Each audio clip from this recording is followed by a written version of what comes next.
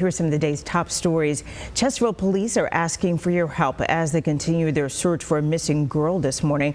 Right now, Chesterfield police are asking for your help to find a missing girl, 11-year-old Isabella Pertera. They believe she left her home in the 11,400 block of Rockmont Court on foot around 5:30 p.m. yesterday. They say she has been diagnosed with an intellectual disability.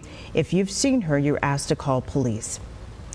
Today, Cassine Weaver, the Chesterfield father who was convicted for killing his 3-year-old son and keeping the body in a freezer, will be back in court. He is accused of aggravated malicious wounding towards his wife.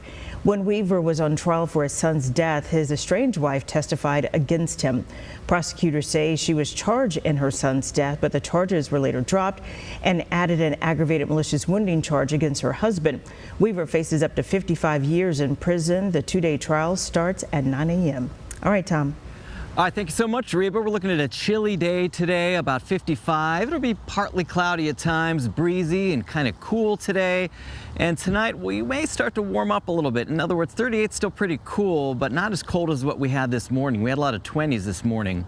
And then our next rain chance still looking like a Friday into Saturday time frame, and that could be a pretty good soaker as we go into Saturday morning and some lingering showers around, potentially into Saturday afternoon. So we'll keep an eye on that one for the weekend ahead.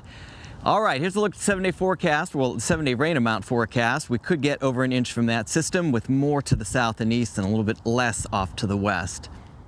All right, now the 7-day forecast. A little warm up tomorrow up to 66, and then we'll have some cooler numbers for the remainder of the 7-day period. Lots of nights in the 30s, so some cool mornings will be in store. From CBS 6, the Weather Authority, have a great afternoon or a great morning.